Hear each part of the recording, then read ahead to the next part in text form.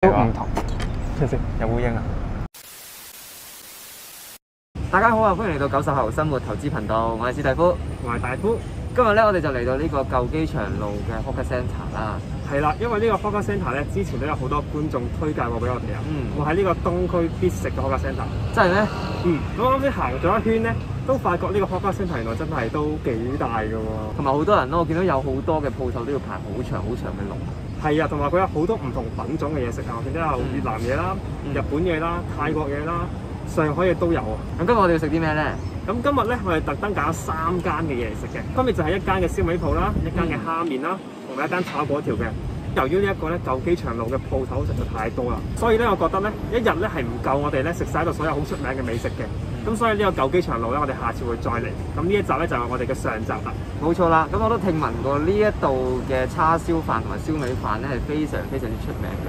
咁我都急不及待嘗試下呢個叉燒飯嘅，因為我都幾掛住香港嘅嘢食嘅。冇錯，咁我哋依家就即刻出發去買食啦。A few moments later， 好啦，話咁快咧，我哋就買咗呢個叉燒同燒肉先啦。係啦，咁呢一間嘅叉燒同燒肉咧係嚟自一間叫燒味天堂嘅燒味鋪嘅。咁呢間嘅燒味鋪嘅老闆咧，聽聞咧佢係喺呢個吉隆坡學習呢個燒味嘅技巧㗎。所以佢個樣睇落去咧，同你喺平時新加坡咧食嘅叉燒咧係有少少唔同㗎。其實真係有啲唔同嘅。咁如果你睇下啲叉燒咧，佢係有啲半肥瘦嘅，就唔似我哋平時喺 Futu Singapore 食嘅嗰種叉燒咧，通常都係一種瘦肉嚟嘅啫。至於燒肉方面咧，就唔會燒到太黑啦，好似我哋平時喺 Futu Singapore 食嗰隻燒肉咁樣嘅。咁大家都知啦，香港嘅叉燒其實好出名㗎嘛。咁其實我啱嚟嘅時候咧，發覺咧其實新加坡嘅叉燒咧同香港叉燒咧係有少少唔同嘅喎。咁新加坡嘅叉燒咧多數咧佢係比較多嘅瘦肉嘅，而香港嘅叉燒咧佢係比較偏向半肥瘦嘅肉嚟嘅。所以食落去嘅時候咧，口感都有少少唔同嘅。咁同埋味道上咧，香港嘅叉燒咧其實會甜少少嘅，因為香港嘅叉燒好中意用蜜糖去燒啦，所以食落口咧其實會甜啲嘅。咁新加坡嘅叉燒就冇咁甜嘅。對於我嚟講咧，我比較中意嘅係香港叉燒啦，因為一嚟我係食慣香港叉燒噶嘛，同埋香港嘅叉燒有呢個家嘅味道啊。但係咧就唔可以話新加坡叉燒唔好食，只不過係唔同嘅特色啦，即係唔同嘅味道啦。咁但係我自己個人而言咧，我比較中意食香港叉燒嘅。冇錯，其實我同大夫一樣嘅，即係對叉燒咧真係情有獨鍾嘅，因為由細到大都食叉燒噶嘛。同埋加上我父母咧都係做一啲中式餐廳嘅人啦，咁所以咧我對叉燒嘅要求係十分之高嘅。希望呢個叉燒同燒肉咧就唔會令我哋兩個失望啦。好啦，事不宜遲，就即刻試食啦。咁我哋先食下個叉燒先。哇，真係半肥瘦啊！嗱，大家睇下，半肥瘦，試下先。我覺得佢係有少少似香港嘅叉燒嘅，但係咧有少少嘅乾，但係我覺得係好好食嘅。即係佢嗰種汁啊，同埋佢嘅燒法咧，都係非常似香港嗰種嘅，我係非常之中意嘅呢種。同埋食落去都係有啲好甜嘅味道嚇，睇得出佢真係用蜜糖去燒，好似蜜汁嗰隻哦。係啦，同埋個半肥瘦之間嘅比例咧，真係一半一半嘅其實。咁大家見到啦，食叉燒點解要半肥瘦咧？其實因為嗰個脂肪咧係會喺你嘅口入邊溶化㗎，嗰個感覺係非常之好，我覺得非常之美妙嘅。我覺得停唔到口啫，真係好有家嘅感覺呢個叉燒。唔怪之大家都咁中意推介呢個叉燒同埋燒肉俾我哋啦。冇錯。咁我哋試埋個汁先啊！首先我用叉燒點下佢啦，咁我都唔知其實佢係點叉燒定點燒肉嘅，不過唔緊要，我試下先。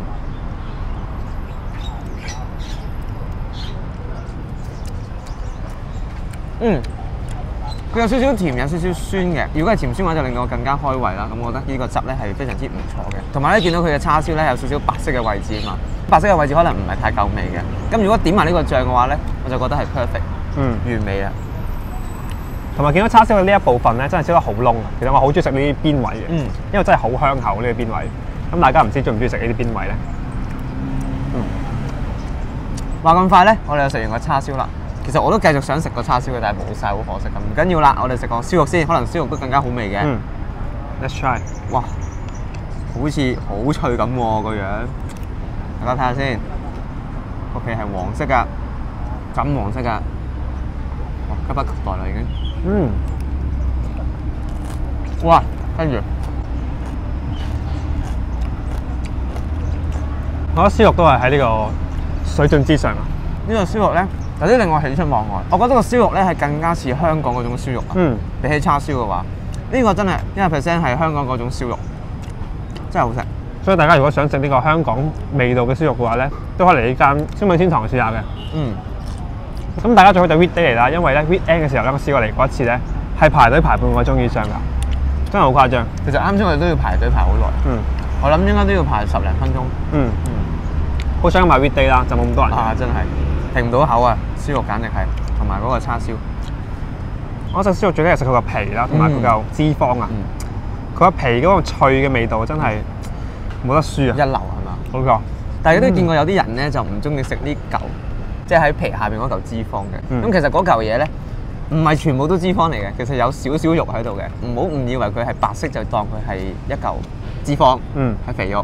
其實唔係嘅，其實佢係有肉喺度嘅。同埋咧，如果燒肉咧冇咗嗰嚿脂肪嘅話咧，我覺得係成個燒肉都冇咗佢嘅靈魂啊。食燒肉最緊要食個3層嗰個唔同嘅口感啊嘛。咁第一層就係脆嘅皮啦，第二層就係個脂肪啦，第三層就係佢嘅肉啦。喺呢個口入邊融合咗喺一齊嗰個感覺咧係非常之好嘅，係真係冇得定。好啦，我哋依家就啱試食完呢個叉燒同燒肉啦。咁接落嚟咧，我哋就去試食呢個果條同埋呢一個蝦麵嘅。覺得幾經辛苦咧，我哋終於買咗呢個蝦麵同埋呢個福建炒蝦麵嘅。咁我哋原本係諗住食嗰個炒果條嘅。係啦，咁由於嗰個果條咧實在太受歡迎啦，所以我哋去買嘅時候咧，佢已經話已經賣晒啦，今日已經收得檔噶啦。真係好可惜我覺得。係啦，咁我哋就退而求其次咧，就買咗呢個福建嘅炒麵嘅。呢一個福建炒蝦麵咧喺呢個 Hawker Centre 入邊咧，其實都好出名嘅。係啦，見到都好多人排隊嘅。咁呢一間蝦麵叫咩名啊？呢間蝦麵呢個名叫南星福建炒蝦麵嘅。咁你見到佢個碟咧，佢都有佢個名嘅。係啦，呢間蝦麵擁有差唔多60年嘅歷史㗎啦，喺呢個新加坡。所以我覺得咧個味道啊，應該都非常之唔錯嘅。我諗係非常傳統嘅蝦麵嘅味啦。冇錯。有60年歷史真係唔簡單喎。其實香港嚟講咧，好少有鋪頭會有超過50年歷史以上。冇錯，因為各種嘅原因咧，都好易令到間鋪頭執笠嘅。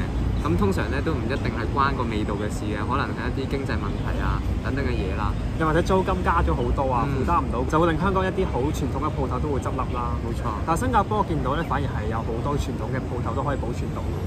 我諗好大可能咧，都係因為 Hawker Centre 嘅緣故啦。因為 Hawker Centre 咧，可能個租金咧就比平時餐廳平好多啊。咁所以咧，佢哋就可以更加容易喺新加坡度生存到嘅。對於新加坡人嚟講，都係一件好事啦，因為佢哋可以將啲傳統嘅味道一直咁傳承落去下一代啊嘛。我覺得非常之有意義同埋值得嘅。事不宜遲，我哋即刻試食啦。先試下呢個南星福建炒蝦麵先，我哋好唔好？咁見到呢個炒蝦麵咧，其實唔係得蝦嘅喎，都有啲魷魚喺度嘅喎。其實福建炒蝦麵咧，除咗個麵之外咧，你都見到有啲米粉喺度嘅。係啦。我呢個炒蝦麵好夠味啊！我以前喺其他 Hawker Centre 食嗰啲咧，佢嘅味係冇咁濃郁嘅。咁呢個食落去咧，係令人好想食第二啖嘅感覺。加埋佢嘅海鮮啊，即係入面有蝦啦，同埋呢個魷魚啦，咁啊令成個麵咧其實都有陣海鮮味喺入邊嘅。佢嘅蝦嘅鮮味真係非常非常之強啊！同埋我平時食嗰種福建炒麵咧，佢嘅水分係比較多嘅，即係好似有少少似湯麵咁樣嘅。係啦，但係呢個咧就水分就冇咁多啦，食起上嚟咧就比較入味啲咯。因為炒得比較乾身啦。我自己係唔中意食嗰啲炒到好濕嘅麵啦。我睇都係炒麵啊嘛。所以呢個麵啊對我嚟講係啱好啊。我哋試下個蝦先。哇，個蝦其實都嗰個刀工都要幾犀利㗎。你睇下係得半隻嘅啫，即係佢要中間切開一半，我覺得係好難嘅。其實呢件事好要善手。特別蝦咁滑嘅一啲海鮮啊，大家切嘅時候都要小心。唔單停唔到口，呢個真係好食。佢味真係好濃郁。同以前食嘅蝦麵真係唔同，唔怪得咁多人排隊，我都明點解啦。同埋嗰啲蒜味都非常之唔錯喎，我覺得。咁啱先史蒂夫都講咗啦，呢個炒蝦麵入邊咧，其實佢有2種麵溝埋一齊嘅喎。咁其實點解嘅咧？其實我諗大概原因咧係因為粗麵咧，如果大家食開粗麵嘅話，應該知道粗麵咧佢係唔太吸汁嘅，而幼麵咧就比較幼啊，一條一條中間咧就有好多嘅位咧俾你掛汁，啲汁咧吸喺呢啲幼麵上面咧就會比較容易啊。咁所以咧，佢就用福建麵咧同埋呢啲幼麵一齊炒起嚟。冇錯，食落去都更加好味，我覺得咁樣。真係食到嗰個汁嘅味道咯。好食。但可能有人問啦，喂，如果啲幼麵咁吸汁，咁點解唔淨係炒幼麵咧？咁好簡單啫，因為粗麵嘅口感係比較好啊嘛。所以如果佢2樣嘢合埋一齊嘅話咧，咁就令嗰個麵啊更加原味啊！呢個福建炒麵更加原味啦。同埋如果齋炒呢個幼麵嘅話，我驚會太濕。係啦，加少少粗麵入去平衡下咧，我覺得成個口感會更加好咯。呢個都係其中原因咯，我覺得。所以以前嘅人啊，真係非常之聰明，我覺得。好啦，食完呢個南星福建炒蝦麵之後咧，我哋今次最後一個食嘅咧就係呢個米芝蓮推介嘅威利大蝦麵啊！真係大蝦麵，好大隻蝦啊！同埋我哋排隊嘅時候咧，都真係等咗好耐呢個蝦麵，都見到好多人係排緊呢個蝦麵嘅，都睇得出嚟佢有幾受歡迎啦。真係啊！淨係睇個樣我都理解到點解佢咁受歡迎啦，因為啲蝦咧真係好大隻，大家睇下，就咁睇都好想食啊！真係。係啊，真係好大隻。只不過以前我哋即刻試下啦。好啦，我哋試下個湯先。食蝦麵咧，我最緊張嘅就係個湯啊。因為如果個湯唔好飲咧，其實成個蝦麵就冇一個靈魂。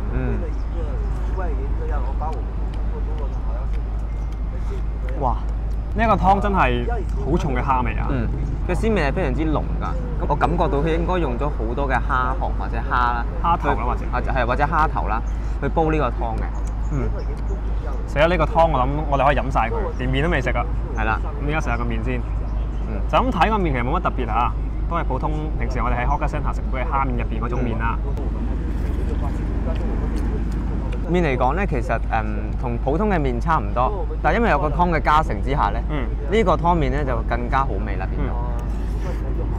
所以啱先講咗啦，呢個蝦麵嘅湯其實係成個蝦麵嘅靈魂。同埋食到有少少洋葱嘅味道喺個湯度。咁洋葱咧令到嗰個湯咧升華咗，更加香、更加濃郁。真係非常之一流。你睇下我哋連湯都已經飲晒，差唔多。係啦，但係啲麵都未食，因為個湯真係好好飲。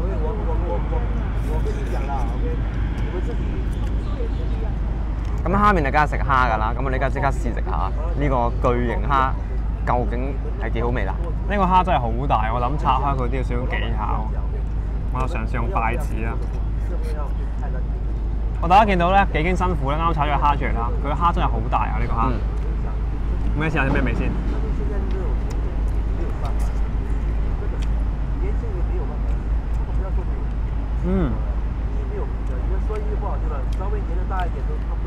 咁我記得我哋平時食嗰啲蝦麵咧，佢啲蝦真係冇咁大嘅。即係佢係普通 size 嘅蝦啦。咁呢隻蝦係真係好大隻，講真。咁大蝦有咩好處咧？就係佢嘅味會更加濃啦，即係更加有蝦味啦。同埋啲肉咧，你會見到係更加結實㗎。係啦，因為佢比較大隻咧，咁佢喐嘅時間比較多嘛。咁所以啲肉咧都會比較結實同埋厚身嘅，個鮮味更加出啲咯。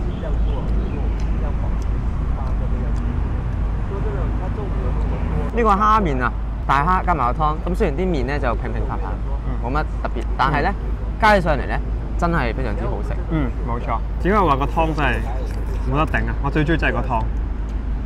我諗我下次可以問呢個老細可唔可以打包個湯走。咁呢個湯啊，基本上配咩麵都好食。咁你見到個湯咧，其實有少少紅紅地嘅，我諗係油定係咩啦？我一開始以為佢係辣嘅，結果佢唔係辣。係咯，可能係蝦油，可能係。係啦，即係用嗰啲蝦頭咧煎出嚟嘅蝦油。或者可能煲得耐咧，個湯咧嗰啲蝦嗰啲精華走出嚟，所以就變咗有少少紅當當嘅表面喺上面咯。好啦，咁我哋繼續食埋啲麵先。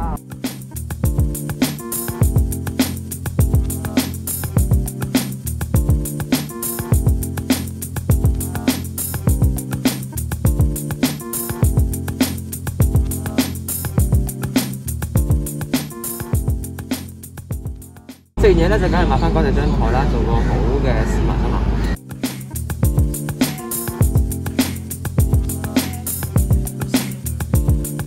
話咁快咧，我哋就食完啱先舊機場路 Hawker Centre 啦。唔知大家覺得點咧？我就覺得非常之好味嘅，特別係燒肉啊！嗰個燒肉咧真係有香港嘅味道啊！我哋非常之中意嘅，非常之脆啊！咁對我嚟講咧，我最中意嗰個係嗰個蝦麵啊！個蝦麵個湯真係太好飲啦，好濃嘅蝦味啊！我爭啲啊就將成碗湯飲晒㗎啦，同你講。咁我哋啱啱啦都介紹咗3款嘅食物啦。咁唔知大家睇完之後咧，你覺得邊一款係你最想食嘅咧？又或者邊一款係你最中意食嘅咧？都可以留言同我哋講嘅。冇錯，今日影片咧就嚟到呢度啦。大家如果中意呢條片嘅話咧，就記得 share、like 同埋 subscribe 我哋嘅 channel 啊！我哋下次再見，拜拜。